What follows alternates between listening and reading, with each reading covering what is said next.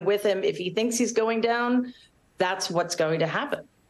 Eugene, the only person to lay a glove on him in the legal arena is you. And again, I know from your attorney that there's nothing you can talk about in that arena. But I wonder what you've heard from other victims of sexual abuse or defamation that, you know, fuels you to sort of continue to reach and work toward the light in these creative projects, and whether there's any sort of full circle experience in hearing from other victims of sexual abuse who watched your trial and watched how it was covered and watched how it ended. Nicole, you would be amazed. Not only me, but Robbie Kaplan, my brilliant attorney. We have received an avalanche of letters from across the country.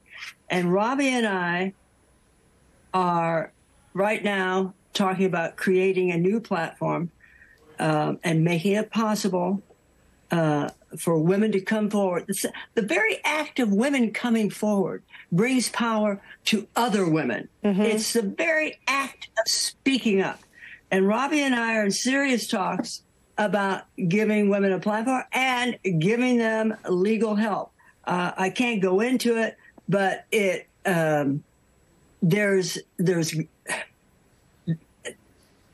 there is help on the way, and by some of the smartest minds in America.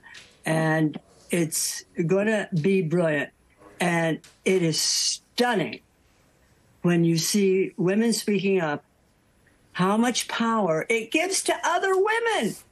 Just because I spoke up this little bit, now hundreds of women are writing to us and saying, what can they do and how can they speak up? And we've seen the repercussions already. The woman in California sued Cosby, the woman in New York. It is happening across the country. I would say this is not a downer. This is an upper. And it's we